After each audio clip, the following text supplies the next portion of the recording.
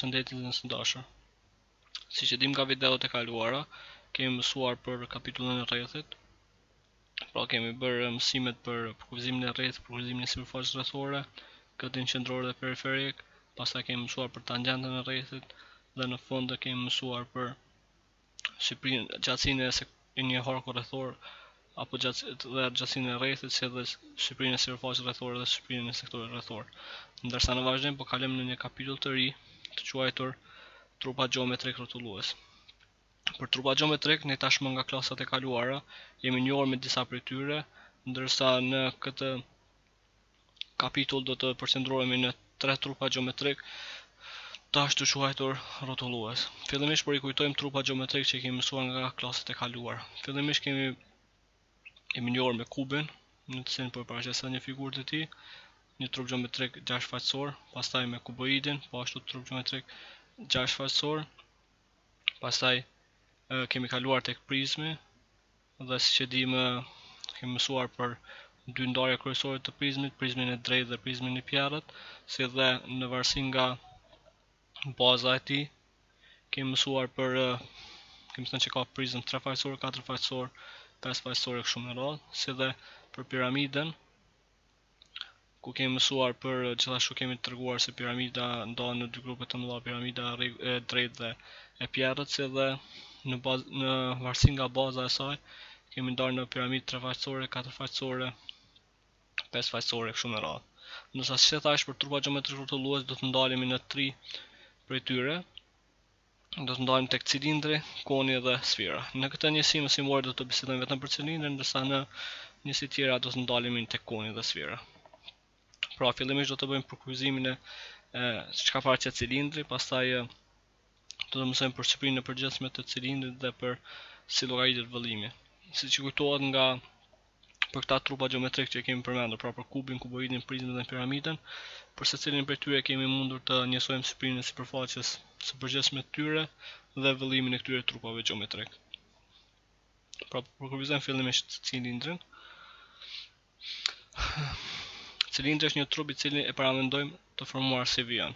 Po i marrim dy sipërfaqe rrethore kongruente, është e qartë se këto sipërfaqe mund të merren njëra nga tjetra me anë të translacionit. Translacioni është një zhvendosje paralele e dy figurave, ku fieri i sipërfaqes rrethore, domethënë rrethit, gjatë lëvizjes translatore gjeneron një sipërfaqe të lakuar.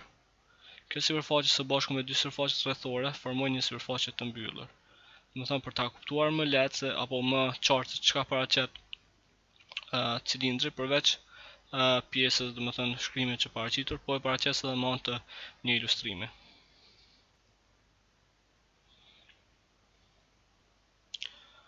Pra për ta kuptuar më lehtë, po marrim fillimisht një rreth me qendër në pikën O, një rreth çfarëdosh në një rrafsh të çfarëdoshëm. Si e dimë, trupa gjeometrik janë në hapësirën 3-dimensionale, prandaj edhe ilustrimi do të paraqitet në formë 3-dimensionale. Nëse marrim tani një rreth tjetër, i cili takon tashmë një rrafshi tjetër, atëherë duke lëvizur këtë rreth, do të thonë rrethin fillestar, me anë translacioni formohet një rreth i ri, do të thonë rrethi me qendër në uni. Dhe këto mund të lëvizim në hapësirën 3-dimensionale, varësisht nga rrezja e rrethit, do të thonë mund të marrim rrethin me rreze të ndryshme, pra nuk ka rëndësi forma se e marrim rrethin. Prandaj, vrem se gjatë lëvizjes në hapësirë rrethi e përshkruan një rrugë dhe në secilin prej këtyre mund të ndalim edhe të shohim se formohet një sipërfaqe rrethore vazhdimisht duke lëvizur rrethi në hapësirë. Për shembull, nëse marrim një pikë O2, pra nëse rrezi onishi është në një pozitë ngjashme me një pikë tjetër O2, atëherë në këtë pikë O2 mund të vizatohet një rreth i ri dhe kjo krijohet, domethënë mes këtyre dy radhëve është një sipërfaqe e krijuar vazhdimisht. Ngjashëm nëse veprojmë, duke lëvizur vazhdimisht rrethin nga fillimi, domethënë rrethi fillestar në anë të translacionit, këto radhë të gjitha janë kongruent pra me njëri tjetrin, vrim. Atëherë formohen sipërfaqe apo rreth me qendra të ndryshme dhe formohet, si e vrim, sipërfaqe rrethore vazhdimisht. Domethënë nëse këto largësia këtyre është shumë e vogël, atëherë formohet një sipërfaqe e mbyllur rrethore. Pra vazhdimisht duke lëvizur rrethin në këtë hapësirë. Mund ta shohim, marrim edhe një tjetër, pra me një pikë okate. Për shembull, në përzita të ndryshme formohet një sipërfaqe rrethore.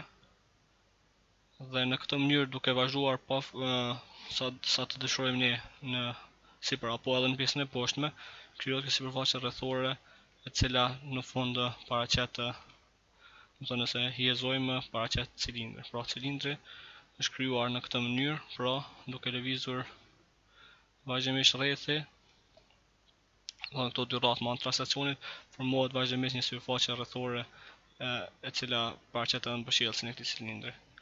Pra nëse i largojmë këto rrath të tjerë, e vrejmë sipërfaqen e cila paraqitet cilindrin, pra një formë të tashmë besoj që jemi të njohur me këtë formë, pavarësisht se si lëvizim rrethin apo se si ndryshon rrezja e këtyre rrathëve. Pra në këtë mënyrë edhe me anë të përkufizimit që thamë me fjalë është paraqitur, është formuar cilindri.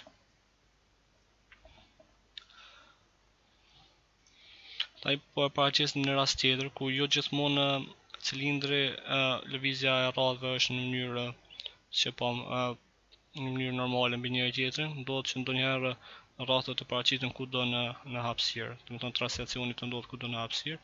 Prandaj po e marrim fillimisht një rreth në një rrafsh në hapësirën tridimensionale, pa parasysh çfarë rreze marrim për rrethin dhe po e marrim një lëvizjen e tij tashmë në hapësirë në këtë mënyrë. Pra, nëse rrethi lëviz në këtë formë, jo në formë normale mbi rrethin fillestar, do të tregojmë se në këtë mënyrë mund krijohet një cilindër, i cili pastaj do të vëçojmë këto dy cilindra si quhen me njëri tjetrin. Pra, pa marrë parasysh rrezën, në mënyrë të ngjashme, duke lëvizur rrethi, krijohen ca rrath të rinj, të cilat formojnë sipërfaqen rrethore. Paraqes kështu. Këtu krijohen secili prej këtyre paraqet vizatohet një rrafsh të ri këtyre rradhëve. Prandaj vrejmë se duke lëvizur rrethi, përsëri krijohet ajo sipërfaqe rrethore, e cila paraqet mbështjellësin e këtij cilindri. Domethënë në me anë të translacionit, këto dy rrath kongruent, pra pa parasysh se sa e marrim rrezën e rrethit fillestar, domethënë këto të gjithë rrathet do të jenë kongruent. Edhe kështu po paraqesim edhe një drezë e cila bashkon dy qendrat e këtyre rrethit të madh, rrethit fillestar dhe rrethit tjetër. Pra, edhe në këtë mënyrë krijohet një sipërfaqe e cila quhet sipërfaqe cilindrike. Pra po e bëjmë një paraqitje tjetër domethënë përkufizim të rrethit, pra nuk do të thonë që rrethi lëviz vetëm në mënyrë normale, dy rrath janë normal mbi njëri tjetrin, pra lëvizja e tyre po mund të jetë edhe në këtë formë. Po sipas asaj që në anë të ilustrimit, cilindri është bashkia të gjitha pikave të hapësirës të kufizuar me sipërfaqe të mbyllur, si ato që i përshkruan pra më lart në animacion. Sipërfaqja e cila kufizon cilindrin është sipërfaqja e përgjithshme e cilindrit. Dhe sipërfaqja e përgjithshme e cilindrit, pra përbëhet prej dy sipërfaqeve rrethore kongruente, të cilat i quajmë bazat të cilindrit, dhe sipërfaqes së lakuar të përshkruar më lart, të cilën do ta quajmë sipërfaqe anësore të cilindrit. Kthehemi përsëri në animacion dhe po anë të ilustrimit po paraqes përsëri një cilindër dhe për të treguar sipërfaqen e përgjithshme të tij. Pra sipërfaqja e përgjithshme e cilindrit është e paraqitur në këtë rast me dy bazat që dhe mbështjellësi që po i bëjmë ngjyra dalluese. Pra, kemi të bëjmë me bazën e cilindrit që janë rrath dhe me sipërfaqen e tij të paraqitur fra mbështjellësin në formë rrethore. Sipas asaj që tham, sipërfaqja e përgjithshme e cilindrit është e përbërë prej dy bazave dhe mbështjellësit të saj, mbështjellësit të kësaj baze që treguam më herët se si është e formuar. Pra mund të shohim ilustrime, nëse rrezja rritet, përsëri pra kemi një cilindër, sipërfaqja e saj, por edhe mund të bëjmë rritjen edhe të lartësisë të këtyre cilindrëve në këtë mënyrë. Pra, më vonë të ilustrimin vret ndoshta më qartë se çka paraqet sipërfaqja e përgjithshme e cilindrit. Pra, dy sipërfaqe rrethore dhe mbështjellësi i saj, gjitha kjo paraqet sipërfaqen përgjithshme e cilindrit. Më pastaj do të tregojmë si bëhet llogaritja e kësaj dhe si bëhet në fund llogaritja e vëllimit të një cilindri çfarëdoshëm. Pa më parasysh si mirret rrezja apo lartësia. Pra, ka forma të ndryshme të cilindrit, varësisht nga pozita me thënë gjatësia e lartësisë ti dhe rrezë. Pra, është mirë të specifikohet, lartësia është e cilindrit, që do të tregojmë edhe me tekst më vonë, është lartësia, më thënë gjatësia prej largesa ndërmjet dy qendrave të rradhë, domethënë rrethit të parë dhe rrethit të dytë, pra bazave të tij, largësia mes këtyre dy bazave paraqet largësia mes këtyre dy bazave paraqet lartësinë e cilindrit, ndërsa kjo lartësi është e njëjtë kudo në mbështjellësin e saj, për shkak se këto janë gjatësi të njëjta. Pra, ndërsa rrezja e rrethit normal kuptohet është rrezja e bazës, domethënë nga qendra deri në pikë të rrethit. Pra, siç e thash, bazat e cilindrit janë paralele, ndërsa largesa ndërmjet bazave të cilindrit paraqesin lartësinë e cilindrit. Pra, në varësisht se sa është largë njëra bazë nga tjetra, atë do ta llogarisim lartësinë e cilindrit. Pra, këto gjithmonë bazat janë paralele për shkak të translacionit, ndërsa në përgjithësi dallojmë dy tipe kryesorë të cilindrave, cilindri i drejtë dhe cilindri i pjerrët. Se si është cilindri i drejtë si i pjerrët, e pamë edhe fillimisht me anë të dy videove si është ndërtuar cilindri, pra kur lartësia është normale në mes të dy bazave, atë kemi të bëjmë me cilindrin të drejtë, ndërsa në rastin e dytë kur nuk është normale, kemi të bëjmë me cilindrin të pjerrët. Pra, nëse mund të paraqes me anë të ilustrimit, ky është një cilindër i drejtë, për shkak se nëse bashkojmë këto onë dhe onishën, atëherë oni drejtësa o oni është normale në këto dy rrath, apo në bazën të këtij për shembull. Atëherë ky është paraqet cilindër drejt, varësisht se si është rrezja dhe lartësia, ndërsa për cilindrin e pjerrët, cilindri i pjerrët është pra cilindri i paraqitur në këtë mënyrë kur lartësia, pra drejza e cila e bashkon onë dhe onishën, nuk është normale në dy bazat, pra formon një kënd tjetër, për kështu që kjo drejzë nuk është normale në bazën e tij apo në bazat e rrethit. Pra, kemi të bëjmë me këto dy lloj cilindrave, të cilat është mirë të njohim. Tani po të tregojmë edhe një veçori tjetër të cilindrit. Pra, nëse marrim lartësinë e tij dhe do të tregojmë se arsyeja pse cilindra quhen edhe sikur trupa rrotullues, është për shkak se mund të përfitohet me anë të rrotullimit të një sipërfaqe drejtkëndshe rreth një brinje të saj. Pra, nëse marrim në cilindër brenda një sipërfaqe drejtkëndshe, për shembull, një sipërfaqe drejtkëndshe brenda cilindrit, dhe këtë sipërfaqe e bëjmë rrotullimin rreth një brinje të saj, për shembull lartësisë apo lartësi saj, domethënë bashkimit të dy qendrave, atëherë me rrotullimin e kësaj fitohet sipërfaqja rrotulluese, pra apo sipërfaqja e cilindrit, domethënë duke rrotulluar rreth një brinje të saj, vazhdimsi, të gjitha, domethënë do të bëjë kjo të gjitha e kaltër dhe do të fitohet pra sipërfaqja e cilindrit. Sipërfaqja e përgjithshme e cilindrit. Të gjithë këto brinjë, këto me ngjyrë të kaltër dhe këto brinjë tjera paraqesin lartësitë e cilindrit, për shkak se nëse e vrejmë, të gjitha këto janë të njëjta, largesa e këtyre është e njëjtë, sikurse edhe lartësia apo largesa nga dy qendrat e rrethit. Pra, kështu do të duket edhe, domethënë kur kërkohet gjithmonë lartësia e cilindrit, është fjala për ose lartësinë, domethënë largesën mes dy qendrave apo një drejtëse e cila i bashkon dy është normale kuptohet dhe I bashkon dy pikat të rrethit. Në të në këtë mënyrë. Pra varësisht si ndryshon lartësia, kemi të paraqitur atë cilindrin në këtë mënyrë. Apo sipërfaqen e fituar me rrotullimin e një drejtkëndshi rreth një brinje të saj. Kalojmë tani tek rrjeti I cilindrit të drejtë. Domethënë kemi të bëjmë vetëm me ato cilindra kur lartësia është normale në baza, ndërsa për cilindrin e jo të drejtë apo cilindrin I pjerrët do të diskutojmë ndonjëherë tjetër. Sipërfaqja e përgjithshme e cilindrit të drejtë mund të hapet në rrafsh. Në këtë rast formohet rrjeti I cilindrit të drejtë. Pra nëse e kemi një cilindër, çfarëdoshëm, atëherë këto dy rrath dhe sipërfaqja apo mbështjellësi I saj formon rrjetin e cilindrit dhe do të duket kështu. Pra e kam bërë me ngjyra dalluese, ngjyrë hiri është mbështjellësi, ndërsa me ngjyrë pembe janë bazat e këtij cilindri. Pra nëse ky cilindër paraqitet në rrafsh, atëherë do të kemi të bëjmë me rrjetin e cilindrit të drejtë. Ndërsa për të gjetur siprinën e sipërfaqes së përgjithshme të cilindrit, do të kemi parasysh se ajo përbëhet prej dy bazave dhe sipërfaqes anësore të tij. Nëse me B shënojmë siprinën e bazës dhe me M siprinën e sipërfaqes anësore, atëherë për siprinën e përgjithshme të cilindrit marrim formulën S barabartë me 2B plus M. Arsyeja, do të thonë kemi dy baza dhe mbështjellësin, ndërsa do të tregojmë tani se si gjenden veç e veç siprina e bazave dhe mbështjellësit.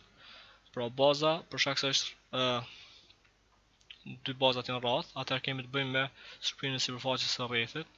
Dhe ajo llogaritet që kemi diskutuar më herët në kapitullin e rrethit, pra me formulën pi herë r në katror, ndërsa mbështjellësi është I barabartë me 2 pi r herë h, për arsye se h është lartësia, domethënë shënojmë me h të madhe, ndërsa brinja tjetër e këtij drejtkëndshi do të jetë e barabartë me 2 pi r apo është perimetri I rrethit, domethënë për shkak se kjo brinjë kur formohet cilindri është mbështjellësi I gjithë këtij rrethi, prandaj gjatësia e kësaj do të jetë e barabartë me gjatësinë e rrethit me rrezë r. Prandaj kjo gjatësi do të jetë e barabartë me 2 pi herë r.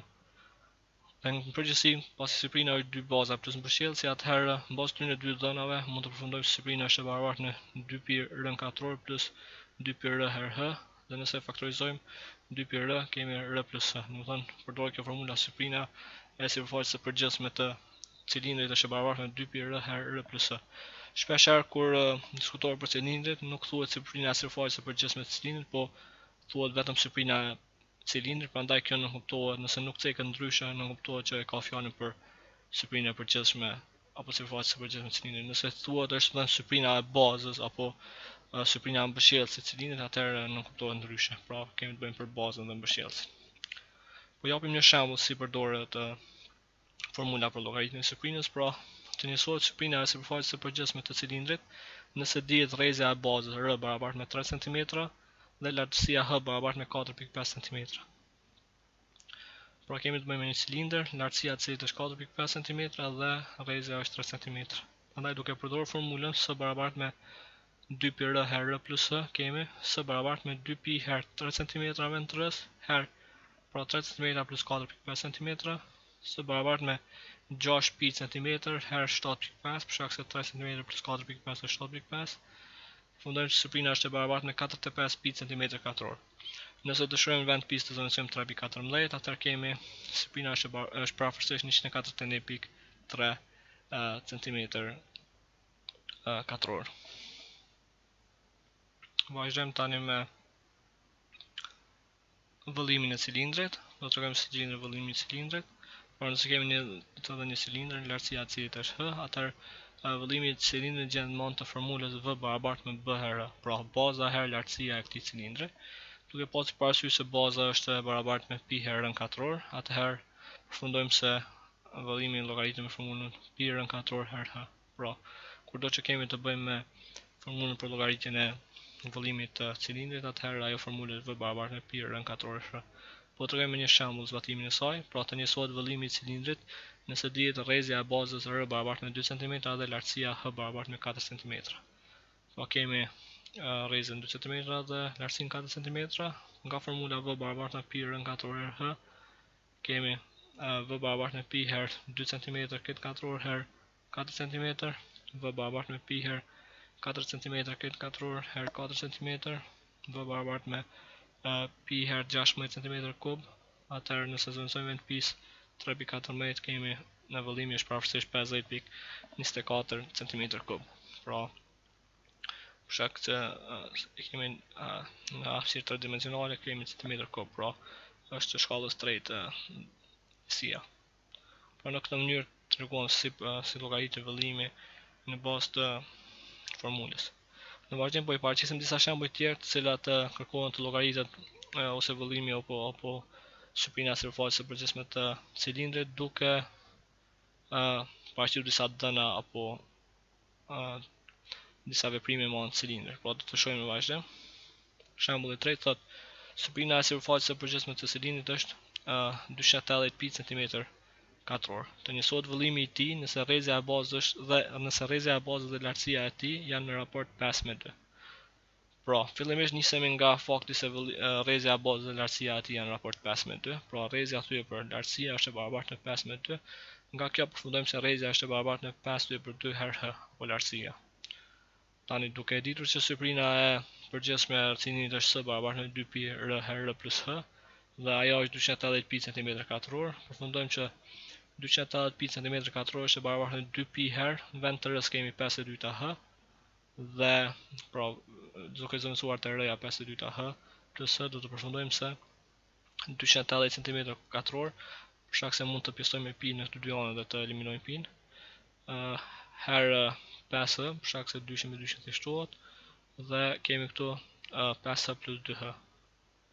Nga kjo përfundojmë se 280 cm katror është e barabartë me 5h herë 7h thyer për 2, apo 280 cm katror është e barabartë me 35h katror thyer për 2.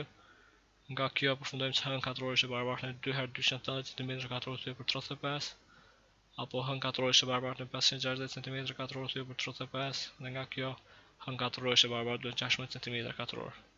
Rrjedhimisht h është e barabartë me 4 cm. Pra e gjetëm h barabartë me 4 cm. Për ta gjetur vëllimin na duhet edhe rrezja, prandaj nga fakti se r-ja është e barabartë me 5/2 h, mund ta gjejmë rrezën. Pra r barabartë me 5/2 h, r-ja është e barabartë me 5/2 herë 4 cm, përfundojmë që rrezja është 10 cm. Pra kemi të bëjmë me një cilindër ku lartësia është 4 cm dhe rrezja 10. Pra kurdo që rrezja është më e madhe se lartësia, forma duket kështu. Atëherë vëllimi është e barabartë me pi rën katror herë h, vëllimi barabartë me pi herë 10 cm këtë katror herë 4 cm, vëllimi është e barabartë me pi herë 100 cm katror herë 4 cm, vëllimi është e barabartë me 400 pi cm kub. Nëse zëvendësojmë vend të pis 3.14, përfundojmë se vëllimi është parafërsisht 1256 cm kub. Pra, duke ditur siprinën e sipërfaqes dhe raportin mes rrezës dhe lartësisë, arritëm ta gjejmë vëllimin e cilindrit. Vazhdojmë me shembullin e radhës. Shembulli 4. Te një cilindër, rrezja e bazës është 2 herë më e madhe se lartësia. Të njësohet vëllimi i tij nëse ai ka siprinë e sipërfaqes së përgjithshme s barabartë me 108 pi cm katror. Pra, pasi rrezja është e barabartë me 2h, apo 2 herë më e madhe se lartësia, nga fakti se siprina është 2pi r plus h dhe fakti se ajo është 108 pi cm katror, ngjashëm sikur në shembullin e kaluar, duke zëvendësuar vend të r-s 2h, përfundojmë se 108 cm katror barabartë me 4h herë 3h, duke i pjesëtuar me pi dhe duke shumëzuar 2/2 4h herë duke i mbledhur këto 3h. Përfundojmë që 108 cm katror barabartë me 12h katror, dhe nga kjo duke pjesëtuar me 12, h katror është e barabartë me 9 cm katror, nga kjo përfundojmë që h-ja është 9 cm. Pasi gjetëm h-n, në duhet edhe rrezja, atë rrezja është 2 herë h, përfundojmë që rrezja është 2 herë 3 cm, pra rrezja është 6 cm, pa 2 fishi i lartësisë. Pasi kemi gjetur rrezën dhe lartësinë, atëherë vëllimin e kemi shumë lehtë tani ta gjejmë duke zëvendësuar pra në formulë. Vëllimi është e barabartë me pi herë n katror herë h. Vëllimi është pi herë 6 cm këtë katror herë 3 cm. Vëllimi është pi herë 36 cm katror herë 3 cm. Pra vëllimi është pi herë 108 cm kub herë 3.14, pra vëllimi është i barabartë me 339.12 cm3. Kështu pra gjatë mbyllimin e cilindrit duke gjetur fillimisht lartësinë dhe rrezën e saj. Vazhdojmë me shembullin e radhës. Shembulli 5 thotë lartësia e një cilindri është 4 herë më e madhe se rreza e bazës. Të njësohet raporti siprinës së cilindrit dhe siprinës së mbështjellësit të tij. Duke pasur parasysh se lartësia është sa 4 rrezë, domethënë 4 herë më e madhe se rrezja, dhe fakti se siprina është 2πr r plus h, përfundojmë që siprina është 2πr herë r plus 4r, pra vend h se kemi 4r, siprina është 2πr herë 5r, përfundojmë që siprina është 10πr në katror. Ndoshta mbështjellësi nga formula 2πr herë h, që tek më herët, pra kur e kemi diskutuar se çka është mbështjellësi, vend h kemi 4r, prandaj mbështjellësi është 8π/r në katror. Kërkesa e dytës është që të gjejmë raportin mes siprinës së cilindrit dhe siprinës së mbështjellësit të tij. Atëherë kemi raportin mes s-s dhe m-s, që është 10πr në katror thyer për 8πr në katror, që është 10/8 apo 5/4. Pra, nëse lartësia e një cilindri është 4 herë më e madhe se rrezja e bazës, atëherë raporti mes siprinës së tij dhe siprinës së cilindrit, kemi fjalën për siprinën e përgjithshme të tij, dhe mbështjellësit është në raport 5/4. Kështu pra gjetëm edhe një detyrë në shembullin e radhës. Vazhdojmë shembullin e 6. Të njësohet diagonala e prerjes bështore të cilindrit me rrezë të bazës r barabartë me 4 cm dhe lartësi h barabartë me 6 cm. Pra, fillimisht po tregojmë se çka paraqet prerja bështore e cilindrit. Prerja bështore e cilindrit është një drejtkëndshë i formuar nga diametri i bazave dhe lartësia, domethënë kur është në formë kur është këto diametra bashkohen në këndin në shkallë, pra kjo lartësia formon këndin në shkallë, këto nuk merren një lartësi tjetër apo një ndrejtës tjetër, e cila i bashkon këto dy diametra. Pra në këtë formë është prerja bështore. Ne do ta llogarisim siprinën e kësaj, pra do ta llogarisim diagonalen e prerjes bështore. Nëse dihet që rrezja është 4 dhe h-ja është 6 cm.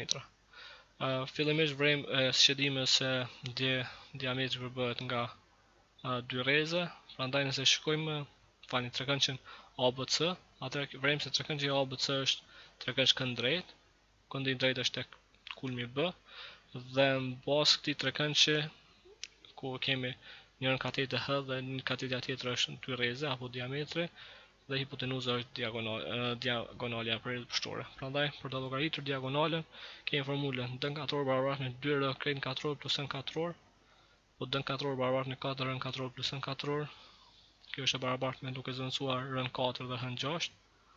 Kemi d katror barabartë me 4 herë 16 cm katror plus 36 cm katror. D katror është e barabartë me 64 cm katror plus 36 cm katror. D katror barabartë me 100 cm katror. Prandaj d-ja është rreth katror 100 cm katror dhe përfundimisht d-ja është 10 cm. Pra, diagonala e prerjes bështore të cilindrit me rrezet bazës 4 cm dhe lartësia h barabartë me 6 cm është 10 cm.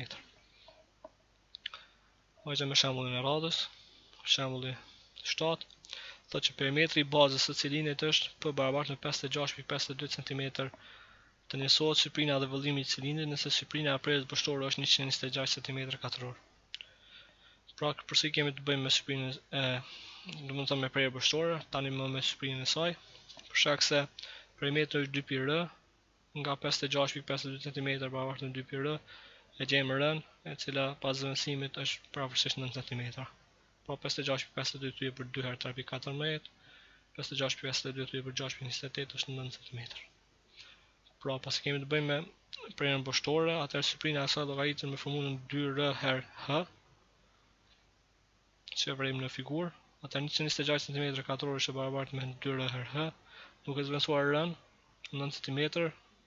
Atëherë përfundojmë se 126 cm katror thyer për 18 cm është h, dhe h-ja është 7 cm. Pra, nga këto dy dhëna e gjetëm rrezën 9 cm dhe lartësinë h 7 cm, prandaj kemi të lehtë tani ta gjejmë vëllimin dhe siprinën. Pra, fillimisht siprinën s barabartë me 2πr herë r plus h, duke zëvendësuar në vend të r-s 9 dhe në vend h 7, përfundojmë se shqiprina është e barabartë me 288 pi cm².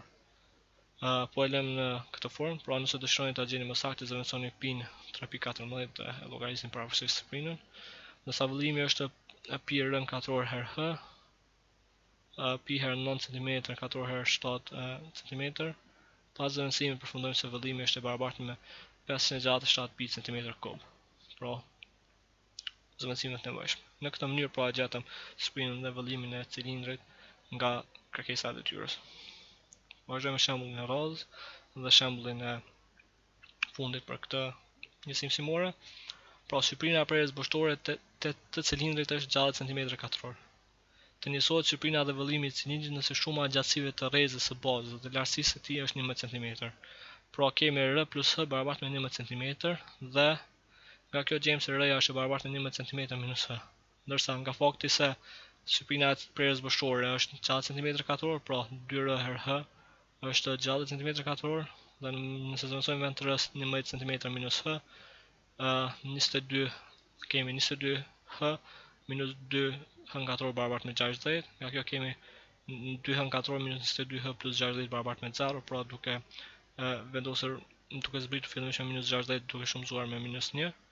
Në këtë ekuacion mund të pësojmë 2, kemi h² minus 11h plus 30 barabartë me 0. Tani duke pasur ekuacion me një të panjohur shkallës dytë, nga faktorizimi me anë të faktorizimit me anë të grupit mund të arrijmë në rezultat. Pra, nëse minus 11h e zëvendësojmë si minus 5h minus 5h minus 6h, për shkak se minus 5 herë minus 6 bëjnë 30, kemi h² minus 5h minus 6h plus 30 barabartë me 0. Një faktor përbashkët h e marrim, kemi h minus 5 minus, nëse marrim 6 minus 6 faktor përbashkët, kemi h minus 5 barabartë me 0. Tani për këto dyja kemi h minus 5 herë h minus 6 barabartë me 0. Por prodhimi i dy numrave është i barabartë me 0, atëherë dhe vetëm atëherë kur njëri është 0 apo tjetri është 0. Pra, nëse h minus 5 është 0 ose h minus 6 është 0. Nga h minus 5 është 0 kemi h-ja 5 ose h-ja 6 nga h minus 6 është barabartë me 0. Pra, kemi dy mundësi, ose h-ja është 5 ose h-ja është 6. Pra, nëse h-ja është 5, atëherë r-ja do të jetë 6, pra se 11 minus 5 është 6, ndërsa nëse h-ja është 6, atëherë r-ja do të jetë 5. Pra, kemi të bëjmë me dy situata, kur h-ja është 5 dhe r-ja 6 dhe kur h-ja është 6 dhe r-ja 5. Këtë arsye na duhet të llogarisim dy herë shqiprinën dhe vëllimin. Pra, për h-n 5 dhe r-n 6 kemi shqiprina 2 pi r herë r plus h, duke zëvendësuar në vend të r6 dhe në vend të h5, më thënë 5 cm. Përfundojmë se shqiprina është e barabartë me 132 pi cm². Ndërsa vëllimi për këtë rast, pra kur h-ja 5 dhe r-ja 6, pi herë 6 katror herë 5, 36 herë 5 është 180 pi cm3. Pra, kur h-ja 5 cm dhe r-ja 6 cm, kemi vëllimin 180 pi cm3. Ndërsa në rast se h-ja është 6 cm dhe r-ja është 5, pra rastin e dytë, atëherë kemi shqiprinën